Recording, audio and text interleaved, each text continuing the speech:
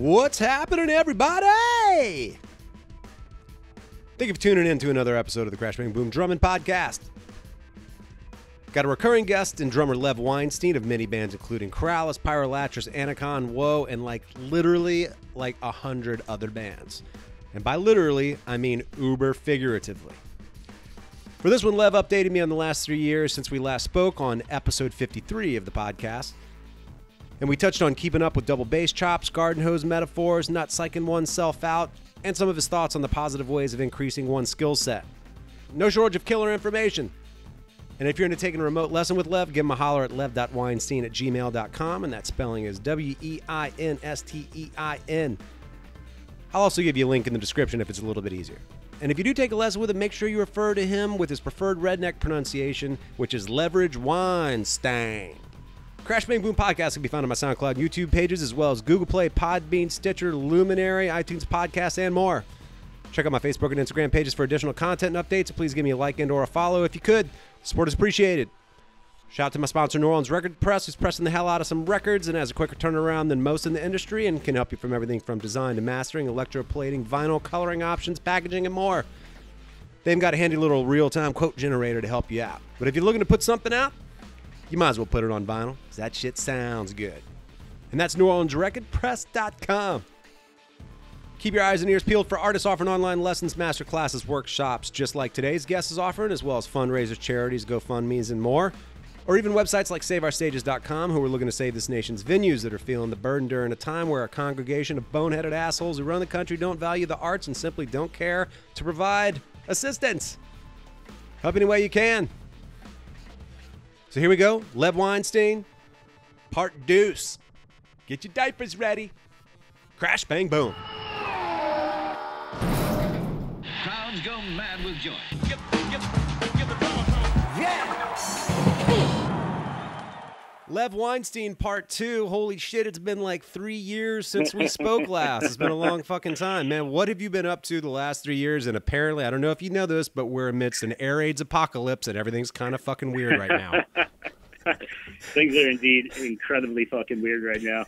In general, in the past 3 years, I've been burrowing ever deeper into most of the same shit I was into the last time we talked. I guess a couple months ago now, I stumbled on our old podcast, and I listened to it because I couldn't entirely remember what sort of stuff we talked about, and it resonated a lot in terms of a bunch of the same ideas and notions, just sort of more fully developed and all that sort of stuff. But yeah, the past couple of months in general have been very weird indeed, as I'm sure they have been for you as well. Totally, man. Jesus Christ.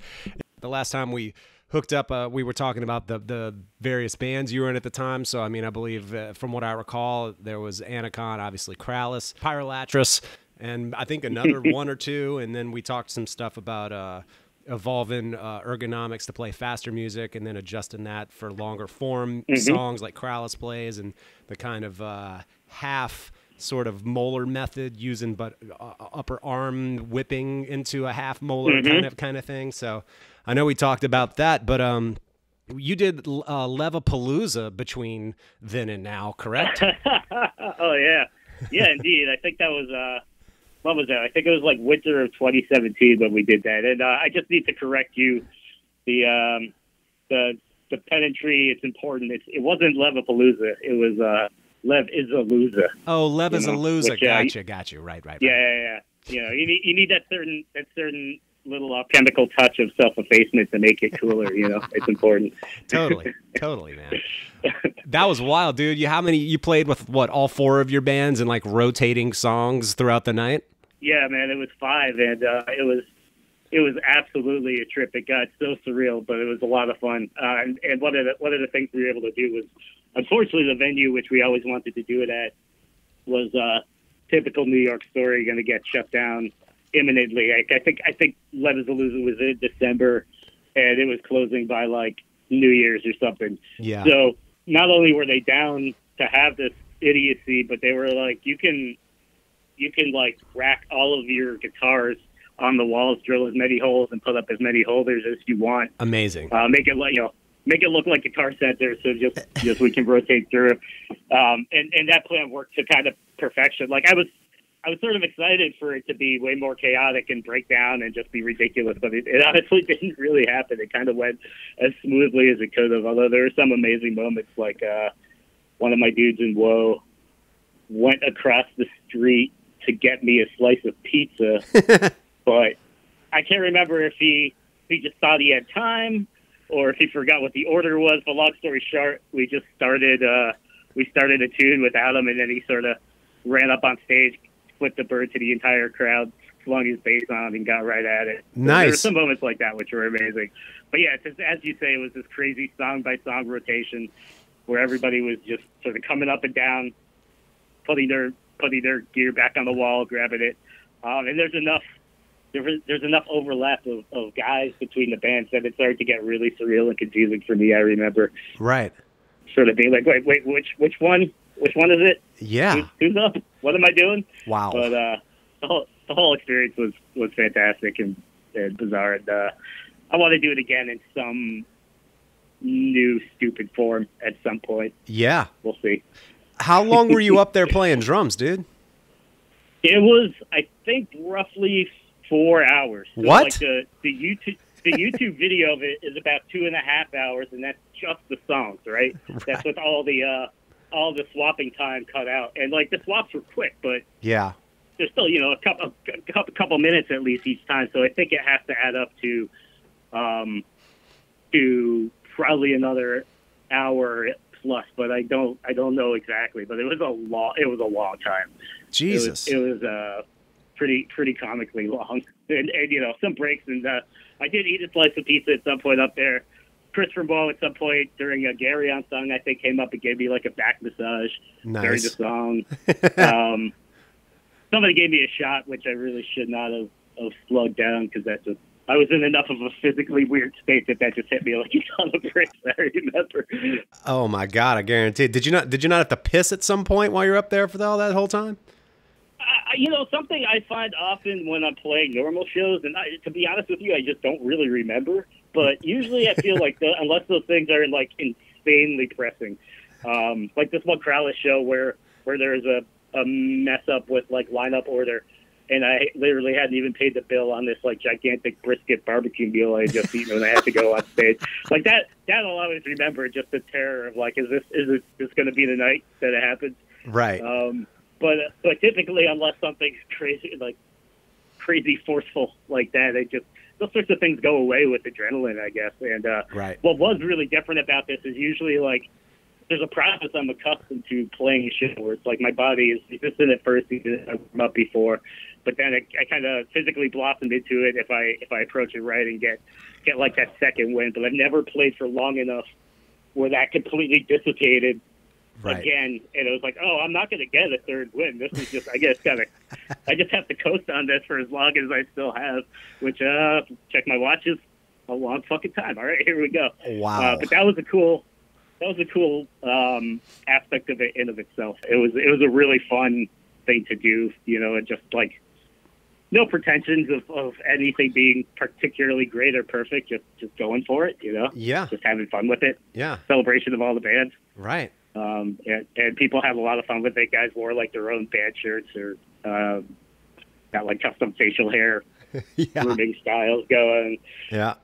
It was a great time. Nice, man. Since this whole COVID thing's been going down, has it spoiled any touring, show, or recording plans? Yes, for sure. All of the above, I think. Everything. It's pretty brutal. I mean, I definitely had a couple recording sessions that haven't materialized. Definitely no rehearsals, and I'm pretty sure I'm supposed to be on tour with somebody, but it's also so surreal and so long ago now at this point that I can't even really recall how definite those plans actually were. I feel like they were fairly definite. Oh man! I know I had some summer tour plans, but it feels like another lifetime at this point. Yeah, but yeah, long gone. Damn, dude. There's been some cool sort of consolation prize aspects to that. Like Krallice just released a new thing, and we actually intended to record a whole another chunk of material for that thing. We kind of rehearsed one chunk of stuff, recorded it, learned the next chunk, recorded it, and we were about to do round 3. Mm-hmm. And then everything went to hell. Right. And it seemed like it wasn't going to going to clear up anytime soon. So eventually we were like, well, maybe we should just call this it. And at this point, I'm really glad we did, because I think what we released is stronger as it is than it would have been if we had been able to see our plans to fruition and put on a whole nother like third or maybe a little less quarter of material. Yeah. Man, Krallice is a crazy band. I know we spoke a little bit about it, but for those who maybe haven't listened to that, and I believe, if I recall correctly, that was the 51st episode when I last spoke to you, like I said, about 3 years ago. But I mean, and just looking at how many records Krallice has put out in a 12-year time span, and it's 9 full-length records in 12 years. That sounds about right. Yeah, maybe 3 EPs and then 9 full-length records in a 12-year span, which is pretty impressive. So I guess when you get together with those guys, is it a shit ton of rehearsing? Is a lot of rehearsing outside of it on your own to really nail down parts, and minimal actual collective rehearsing time, to especially given everything that's going on now? Do you just have to do a lot of homework outside of it and then come in as prepared as possible and do the whole thing? So to some extent, the answer is just kind of yes. It really depends on the context of the material, which varies enough that we just take kind of fundamentally different approaches to how to work it sometimes. As a general rule, I can say for myself, I'm definitely the shittiest about doing homework on my own. I definitely thrive the most in jamming in some aspect in the room with the guys. And that often means there's a fairly tremendous backlog for me to attack. But depending on who's sort of started the song, who's the principal writer, and how we want to go about approaching it, and sort of how the drums are going to be constructed, it can be very different in terms of how much is done in the room jamming to formulate parts, or for a bunch of the songs that actually Nick, our bassist, wrote for this record. Colin, he had this new toy, which is like one of those sort of finger tap drum machine guys, where it's like square buttons that you hit with your fingers. Yeah. So, which allowed him to like get really crazy with orchestrating drum parts that didn't have to be on a grid, and to just sort of let himself go. And then it became my sometimes laborious but always enjoyable job of trying to figure out how to play that stuff and orchestrate it. So there was a huge suite of the songs for this record that just came out, where my process started sitting down on his couch and writing these charts with just all the time signature changes and how he counted stuff, so we were on the same page, and then writing out specific drum parts to the extent where I couldn't do it with any kind of verbal shorthand, and then going from that to the practice room, just the two of us, kind of getting a handle on it, or chunks of them at a time, and then slowly morphing into a full band thing. Wow. But for some of the other stuff on this record that Mick was the principal writer on, it started with just the two of us being in a room without nearly as much or any direction with drums, and just jamming it out. And we kind of, at some point, I think over the years with all the stuff we've done, had every approach under the sun, which is really fun. The fluidity of it is one of the things I really value. That we're all pretty adaptable. Right. You and I had a conversation some time ago, and you were talking about how you as far as click tracks are concerned, you like to practice with them and record with them, but never really play live with them. But for this, in the instance of where you recorded some of these songs off this new record that you're talking about with Krallice, you had mentioned that Colin, I guess, did some stuff where it didn't need to be on a grid. Did you then record those songs not to a click? Well, it's a good question. I mean, the general way Krallice works is that we don't, when I say I like to practice to a click, I mean my own sort of doing exercises and drills kind of practice. Yeah. In terms of, as a band, it's something that we just really don't particularly engage with, period. There's like 1 or 2 moments on some of the early albums where there's sections that we wanted to be either fast enough or slow enough that we tracked little fragments of old songs before we started tracking everything live anyway to a click, but it was pretty damn rare then anyway. And for the most part, we neither record nor rehearse to a click at all. And we're just always trying to fudge tempos sort of organically. Sometimes we'll check in, like somebody will be like, I want this to be, the demo was around here. Let's see where that is compared to like what we're doing. Right. But it becomes its own thing, and that's kind of always the vibe. Yeah. So these were no different. maybe a little more referencing. I can't really remember because there's definitely some abrupt tempo changes as well as sort of, just subdivisional or time signature fuckery. Yeah, my God, I bet. It's fun though. One of the things I love doing, especially with this band, is sort of surging and not feeling like I have to be on this sort of unchanging grid, but really get to push and pull and sort of rubber band parts when we're playing music. It doesn't have a tremendous amount of dynamic range in terms of loud to quiet, Right.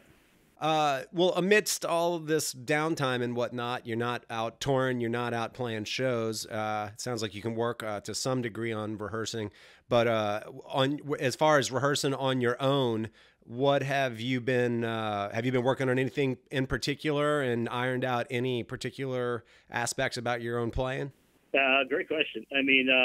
That's mostly, I think, what I've been doing with this time. It's still something I need to do and want to do more, sort of engage back with actual music, but it still feels just pretty weird. There's some exciting stuff I have to do in that capacity for Krallice. Like there's one of the newer songs that I want to just start hacking away at it here with the demos I have from those guys, and they also want me to do some dumb reverse engineering, which is going to be a lot of fun, where I record myself just in here, flailing away, kind of creating drum riffs for a song that doesn't exist, and then I'll send that to the guys, and they'll write riffs to it. There you go. We'll do a song sort of backwards. So that will be really fun. But yeah, for the most part, I've just been drilling like fuck.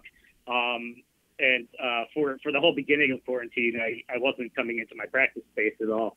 I just had like my kick pad at home with a bunch of pillows on it, and that was it. And I was doing that for months. Wow. And realizing I wasn't going to retain that much when I went back to like a real kick drum, but that hopefully it would be somewhat didactically useful. And I think I got a decent amount out of it, actually. Wow.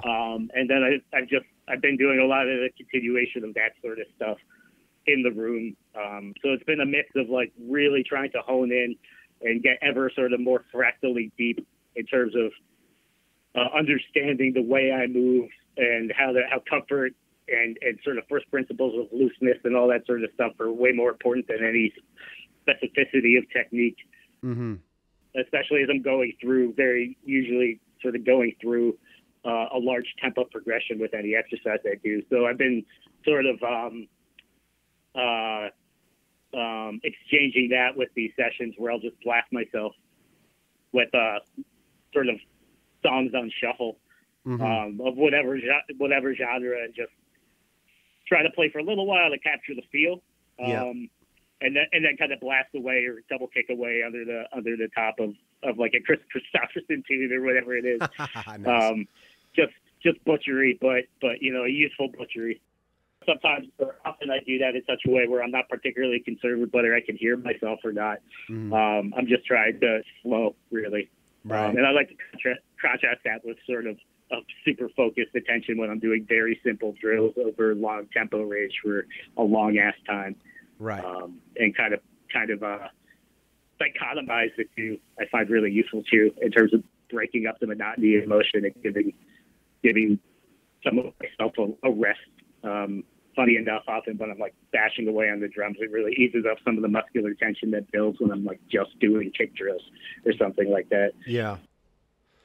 Interesting. Yeah, I've found, and it's always been the weaker aspect about my playing in general, but I've been focusing more on just doing more double bass stuff, period. And I do find that when, maybe because in my instance, it is one of the weaker aspects of my playing and one that I haven't spent the most time on over the years, boy, it gets pretty sloppy pretty quick if I don't kind of stay up on it. Absolutely. Yeah, my hands will come back even if I'm a little bit rusty. But, man, my feet are just can be a mess. It's crazy.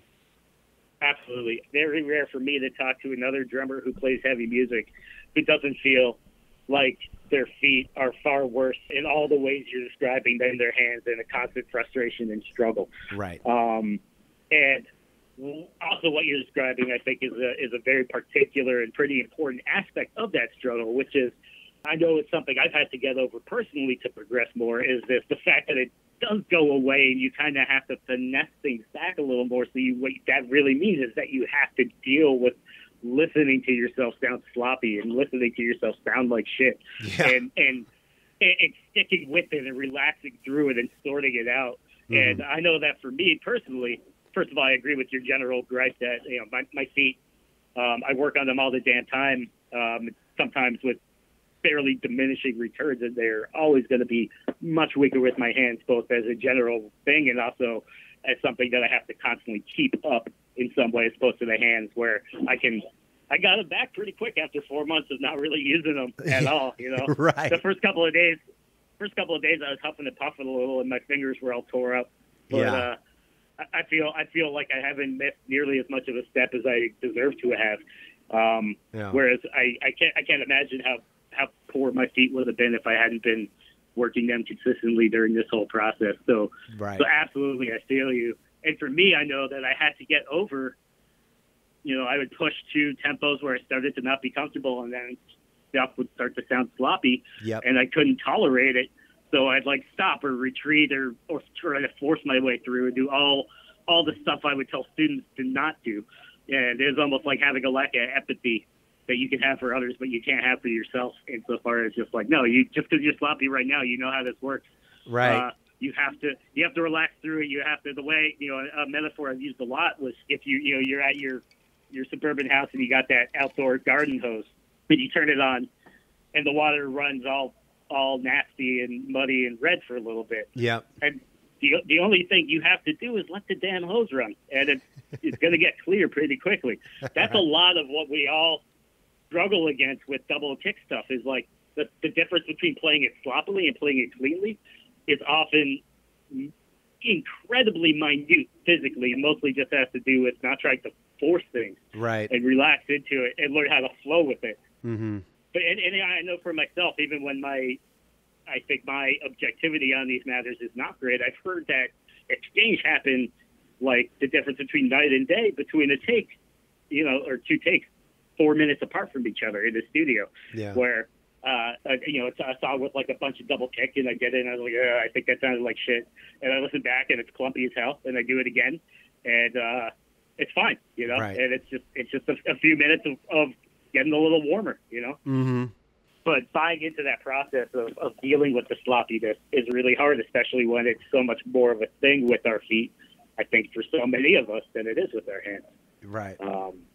It is just a weirder thing. You know, I think maybe one of the impetuses for wanting to get in touch and chat with you again is I've had this really cool experience in the past few weeks of having a lot of super deep conversations with sort of my most seminal teacher growing up, the dude who was my teacher from like when I was a preteen in the city to when I left for school, and then when I came back I'd still take lessons with him. Right, and he's a phenomenal drummer. He's an amazing player, and he's been this like freelance guy, mostly recording guy and freelance guy in the city for forever.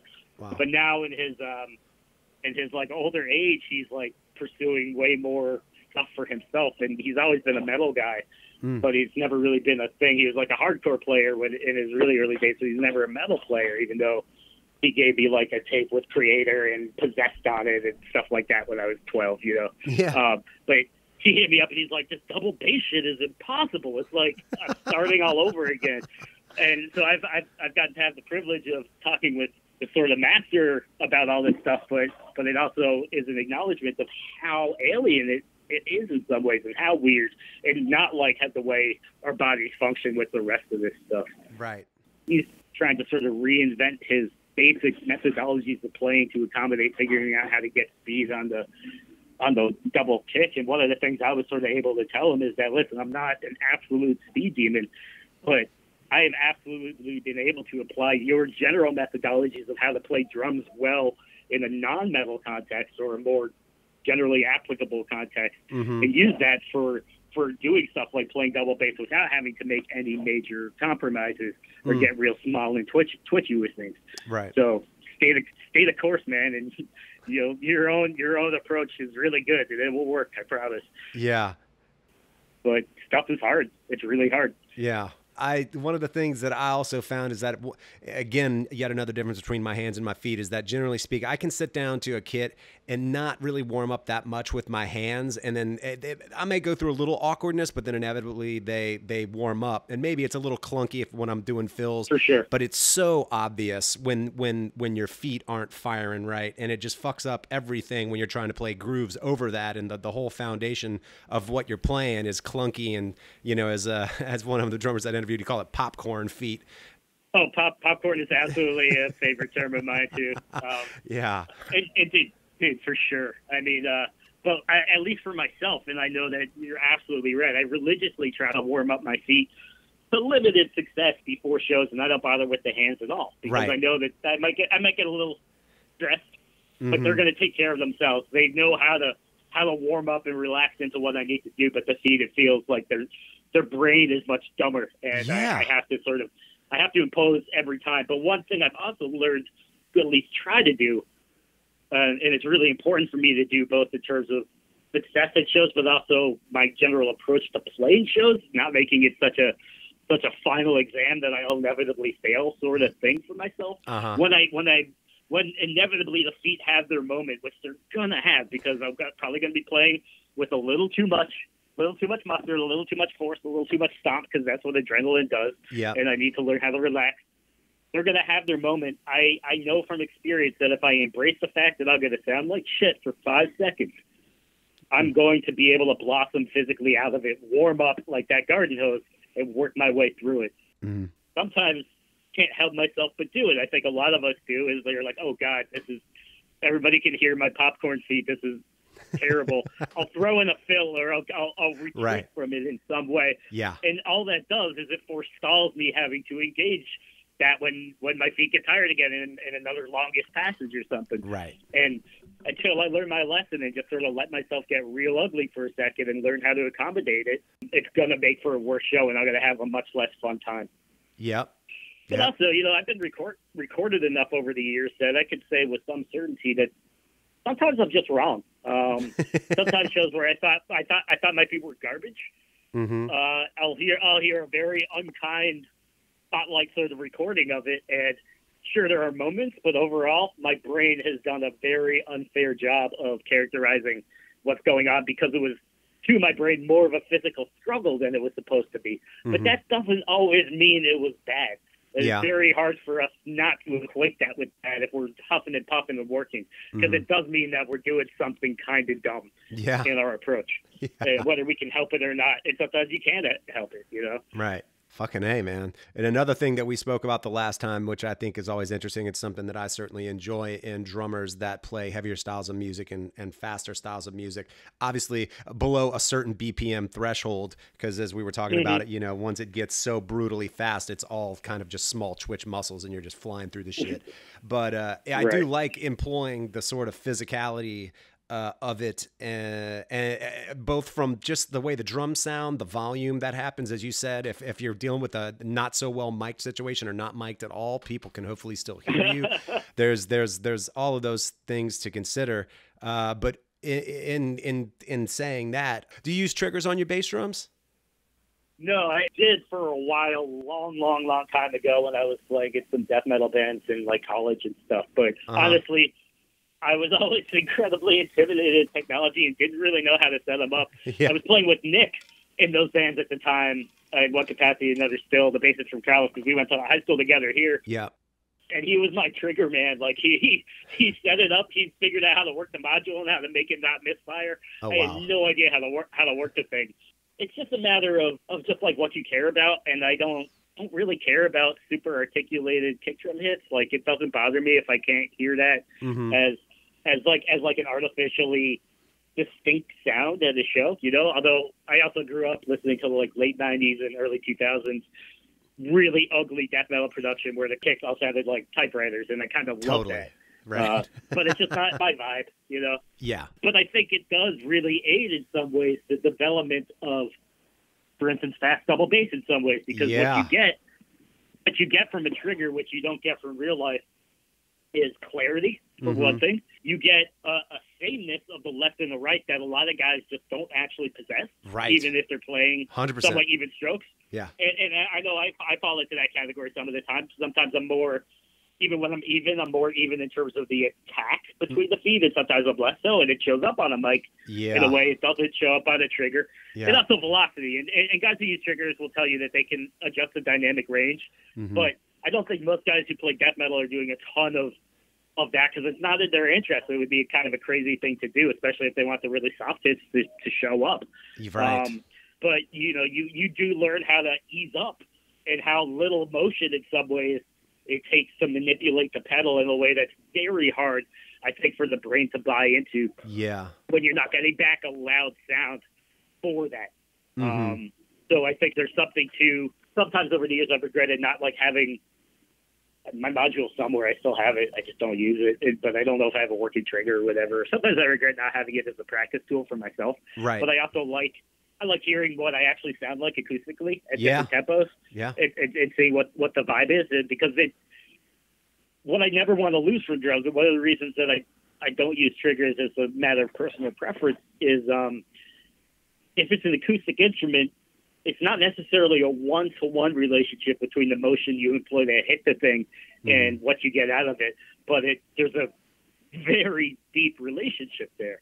Whereas the minute that you sound replace, that relationship goes away, just fundamentally changes in some very significant way. It becomes sort of less of an obvious function of input to output. So I like to be able to see in real time how differences in the way I'm moving myself relate to different sounds that I'm getting out of, you know, even the kick drum as I'm playing it, unlike in the room by myself. And you know, sometimes I'll throw a mic in it. That's about as much of a concession I'll make, but typically not. Typically I'm just hitting it as it is. I'll turn the snare off so I get a little bit more of the sound of the thing, rounder, less attack to hear evenness or not evenness. But you know, and it's going to get quieter and quieter as the tempo spectrum increases. Right. But that's fine. And in terms of what you're talking about, throughout that, I'm still trying to employ, and much more these days, in a way that's really consistent with stuff I talked about last time we got together, but I don't think I had bought into as much for my feet. Trying to still always use a full range of motion to let things be on a chain of big to small with my legs, the same way I want them to act with my arms. You know, even if I'm getting to tempos where the ankle might have to sort of take over in some ways, it doesn't mean that I want my leg to isolate the ankle any more than I want the wrist to be isolated when I'm playing fast with my hands. I want my whole leg to still be kind of jelly and fluid behind that. Yeah. And I think those sorts of realizations are aided by not having a barrier between you and the sound you're created, to not sound too pretentious about it. Right, right. I mean, I think if you want that sound without the technology, you can sort of do things to EQ or alter the sound of both your bass drum and or the beater that you're using on the kick pedal. If you want to use a wooden beater and then put, you know, I don't know, a pillow or whatever in there, you're going to get a kind of clickier sound anyway. And then you can still, I suppose, do that without the technology of the triggers. That's maybe one way around it. I'm sure you remember that hilarious trend where they'd sell like what are those called, like the Phalan Slams, but they would have like a stupid like metal insert to fake a trigger sound. Yeah, I had one of those when I was like 15. I'm pretty damn sure. Right, smacking them with my Iron Cobras that were already like amazing lead weight sledgehammer pedals, which I kind of missed. But I remember always hearing that Vinnie Paul, before he triggered, if he triggered, like did the old quarter in the kick drum trick or whatever. Yeah. So yeah, there are ways to get that sound, but like I'm not necessarily looking for that sound. I get why. I hear you. Why that sounds good. I ask for it often if I think if a sound guy is friendly enough and seems confident enough at a show that I feel like I'm not going to get flowered at by making a request. Yeah. I'll often ask for in my monitor, not in the house if I can specify, but just for my monitor, for him to give me as triggery a mic sound as he can, cut out as much low end as he can, so that I'm hearing myself as cleanly as I can without it just being like which is so typical out of the drum monitor, as I'm sure you're familiar with. Yeah. But that's not what I would like my kick drums to sound like in the house, even though it's it's more clarity. I don't think it's a better sound, you know? Right. Yeah, I'd agree. And I'm sure you've been at death metal shows where like the mix is just atrocious because they're not taking into account the fact that the triggers don't vary in volume naturally, like a mic hit drum.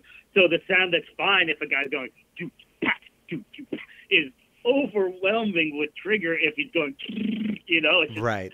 That's all you hear is triggers and vocals, no riffs or anything else, and it's just it ain't fun. It ain't a good transfusion of that music. Right. But sometimes I am just blown away by those guys, you know. I've heard that for like other bands, but the guy seems like he's just supremely clean at light speed. You know, it does wow me. Right, right. Do you have a particular BPM where you just kind of top out, where like if you're playing blast beats, for instance, where you're like, I think this is probably about where I'm topping out before this turns into, you know, a clusterfuck? Yeah, so for me, those, you know, I'm constantly trying to push those thresholds without making any compromises in terms of the stuff I just was talking about. Yeah. So seeing how far I can take a general approach of trying more and more to just not worry about even the notion of technique, but try to go to principles that stand before that of like balance, comfort, relaxation, fluidity, and seeing how far those can take me. But it varies for sure between my hands and my feet pretty tremendously. So it's, you know, if we're talking a black beat, for sure the extent to which I can get away one footing that comfortably is a much earlier threshold than when I can to where I can take it if I'm doing the so-called duck walk. Right. So I haven't necessarily checked in, but my hands, when they're in a pretty good place, can hold a blast beat. They start to lose it somewhere, I'd say, between 240 and 250 if I want to do it for any significant length of time. Yeah. But if I'm at 220, 230, I can still hang sort of playing the way I want to if I'm nice and warm. Yeah. My feet for sure can't hang comfortably at those sorts of tempos, but they're getting much better, and I'm finally starting to make, I think, a lot. You know, it's one of these things where a lot of the work I put in over the years feels like it's actually starting to break through a wall with the willingness of doing what I was kind of talking about before with the feed and practice of pushing into those tempos there. My brain's like, oh no, fast, and being like, no, fucking relax, guy. Just because you sounded bad on that one doesn't mean that you're going to sound bad on the next one. And also realizing that it's not a given that, you know, I do these exercises where they're incredibly simple. Basically, I'm doing some sort of 8th note or 16th note pattern with my legs at a tempo that would be kind of a 30-second note. Right. For X amount of measures with the tempo increasing by 1 BPM, Y amount of measures. And I just do that for a long-ass time. And sometimes the way it works is when I'm approaching, let's say, usually like 175-ish, I start to feel like I'm losing control a little bit. And I know that if I throw in the towel there, it's going to feel like that's an actual tempo threshold. But if I actually relax and work through it, it's just sort of this period of adjustment. And then I feel kind of fine for a long-ass time thereafter. Right. But it's about sticking with it and relaxing. So these days, depending on how long I'm pushing for and what kind of thing I'm doing, with some degree of clarity, I've been being, for the first time in my days, starting to be able to push past like 220 a little bit. But in some ways, I'm still hanging on to my ass, depending on how good I'm feeling that day, anywhere above 200, depending on how long I need to do stuff and for what it's going to be. Totally. Depending on how I'm feeling physically, the tempo varies when I kind of check in, if I'm checking in. But there's always periods of adjustment where I have to be like, okay, you're struggling now, which means that you're pressing too much, you're stabbing too much, and you're not relaxed enough. You're working too hard and you're working stupidly. So ease up. Keep moving fluidly. Is anything locking up? Because that often happens to me too. I'll notice that my leg is kicking really well, but my foot is like granite on the pedal, and I'll particularly do this weird thing where the ball of my foot is still in really nice, comfortable contact the way I want it to be with the footboard, but somehow my toes are arched up in the air and not in contact with the footboard, and sort of throws it into this weirdly agonizing position. And if I try to solve that through technique, I usually fail. But if I try to just go like, all right, just try to move everything, wiggle around, ease up, dance and be relaxed and in balance, I can work through that. And I think there's a lot of important lesson in that kind of approach. Right. And for me, it's a lot of not being a hypocrite and kind of practicing to myself what I've been preaching to students. There's something to be said for sure, I think, for not totally taking stock on every little mistake over the course of a performance to the extent that you psych yourself out and make the thing actually worse. Absolutely. You got to realize, I think, that, it's not the end of the world, obviously, and you got to roll with it sometimes, man. And literally, like you said, roll a fill. Just fucking reset yourself with a fill, whatever the fuck you got to do. Yeah. I can't remember who I was having this conversation with, but kind of exactly to what you're saying. We've all had that experience. If you play the show and you have any sort of, whether bad or good, self-awareness, we've all had that experience where we've gotten off of the stage sort of shaking our heads, and somebody has come up to us and been like, dude, that's the best show you've ever played. Right. And, if you're able to have the sort of charity that you would like to, you're able to say, oh, dude, thank you, and maybe are able to resist saying, like, you're so dumb, that was the worst show I've ever played in my life. Right. Do you have ears? Like, couldn't you hear me up there? And one thing I've realized over the years is that guy, in a lot of fundamentally objective ways, he's more right than I am, because I, like any player on that stage, thinking about mistakes is giving them metrically in terms of what the overall performance had. It's far more weight than they ever really had in reality. Mm-hmm. So my perspective of it being a terrible show isn't really a more valid perspective than his one of it being an amazing show. Yeah. And into that, I know that for myself, the more I can approach a show of like, I just want to actually enjoy myself up here, feel the music, and like have fun with my dudes, and not make it a test for myself. Not only do I do that, but the more I'm having fun, the less I fuck up, and the better I deal with fuck ups when they happen, because I'm not like, oh no, you fool, you've done it, you've ruined Christmas, which is such an easy trap to fall into, and then it spirals, Yeah. But it's all in your head, totally. And getting out of that headspace has been a long process for me, but really healthy in terms of like, oh yeah, I'm supposed to have fun doing this, right? And shockingly, if I have fun doing it, I'm better at it. I move better, I play better, I fuck up less, and I deal with the fuck ups more adroitly. Right. Yeah. It sounds self-evident when you say it that way, but it doesn't always come that easy when it's happening. Oh my God. No, you get mired in it very easily, totally. Because we all care about the music we're making when we're toiling away in this dumb underground field, Right. And conveying it faithfully is really important to us. Yeah. And and especially for drumming, when it's like a physical failure, it's so frustrating. It's really hard sometimes to get out of that headspace of evaluating yourself. Like, can I really do this stuff or not? That was an awful show. I feel like a fraud, sort of thing. And it's just not only is it damaging psychically, but it's just silly. It's not scientifically sound, so to speak. Totally, man. Well, you mentioned teaching earlier. Have you been able to teach throughout this digitally, or have you been able to do that? Yeah, I have not a ton, but I have a handful of mostly a rotated cast with some staples of virtual students. Nice. Some who were in-person students who are now virtual. Some from here who are new, or other parts of the country where it's like, oh, I guess it doesn't really matter right now if I live in California. Yeah. And I have one student I've been seeing in person, just very carefully. Nice. Just at a distance, but still figuring out how to do the remote thing too. It's really, the technology is not good for drum teaching. I agree. It's really rough, but it also makes me just adjust my approach. It means that I'm going to do a hell of a lot less playing myself during lessons, and a lot more talking. Yeah. Which can work, but it's a little harder with kids sometimes. Sure. For me, there's an added wrinkle where I'm talking to you right now from my practice space, where I've been spending a tremendous amount of time now. I started just kind of walking in it's in Brooklyn, from my place in Queens. Yeah. But the internet here, even like just over the network, is awful. So if a student needs to Zoom with me, I need to do it from home, where I just have like a couple pads anyway.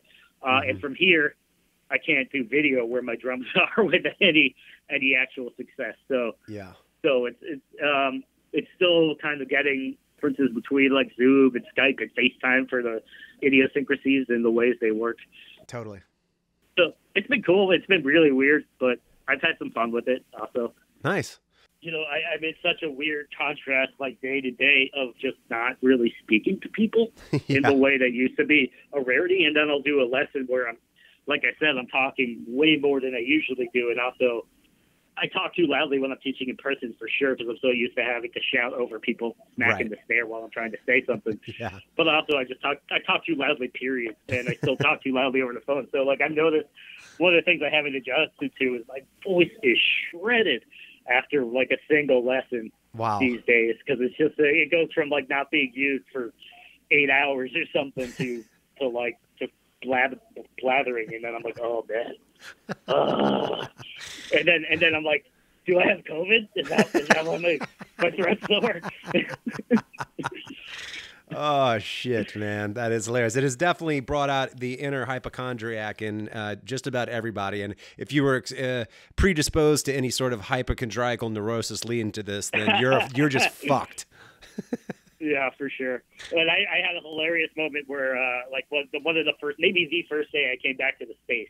So, I just walked like an hour and a half in like 95-degree weather into the space. Yeah. And then I was playing like full body drums for the first time. And if I'm not mistaken, I just broken a fast of like only using CBD for like a few weeks and go back to THC. Right. So I am just like melting in there. I'm having a great time, but also like, oh man, I am. Woo. And I have to admit that there is a stoned, idiotic part of myself, which is like, oh no, am I like, do I have asymptomatic lung damage? Is that what this is? And it's like, no, you moron. You just walked like miles in 100-degree heat and like 50-degree humidity, and then you played drums like a junkie hitting their old ghost for like 2 hours without stopping. Like, you're just an idiot. You're not. You don't have permanent lung damage. You're just really dumb. But there's definitely been a few moments like that for myself where I've had to be like, no, think it through. Yep. Oh my God, dude. You know, one of the last times I saw you outside of said practice space, you were saying that you did a recording with Pyrolatrous that I believe has yet to be put out, correct? Yeah, so we're really stoked on it. It still needs mastering. Okay. We have like one song mastered that was like a sample, which we really liked. I think we just maybe need to make a few tweaks too, but not really. And then we'll figure out what to do with it. It's gotten so there's been such a weird extra limbo because there's an uncertainty before this whole situation went down as to exactly what we were going to do with it, because we had sort of intentions through one label and they were into it, but it was going to have to be like a really long time. Mm-hmm. So we were playing around with shopping it and seeing if anybody else had interest and could do it maybe quicker. Mm-hmm. And now that's almost a moot point because who the hell knows? So we're sort of back to square zero a little bit, or maybe just going to go with our original guys and see what happens. But I can't wait for it to come out. I'm really stoked on it. It was a cool record to make. And I think it sounds fantastic. Nice. At some point, we'll see the light of day. Yeah. Well, one of the other nice parts of being still in kind of limbo is being forced to like sit down and listen to stuff like that, take stock of it. For the beginning months, especially before I started coming into the space again, I was just having a really hard time engaging with my own music. It was just depressing, Right.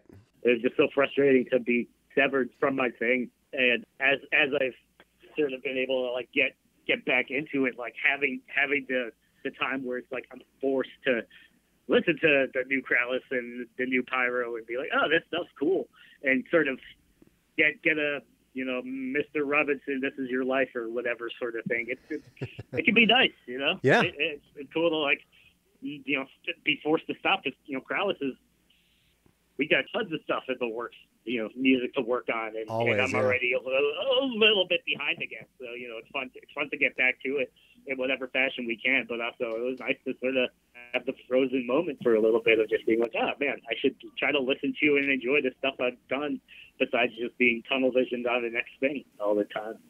Totally. Well, shit, I look forward to hearing all these mini projects that are going to be coming out at various times. But as is often the case, they're always interesting and quite cool and can be out there, in there, all over the place, the spectrum of shit you do. So I'm looking forward to hearing it when it comes out, man. Well, me too. Appreciate it. Well, Lev, it was good talking to you again, dude. We'll have to catch up soon. Absolutely. Best of luck going forward. I'll put a link in for people to contact you if they want to take lessons, and links to all of your mini projects as well. Sounds great, and always a pleasure. That was really fun. Thanks for letting me blather around. Of course, anytime, man. Good talking to you, buddy. Yeah, you too, man.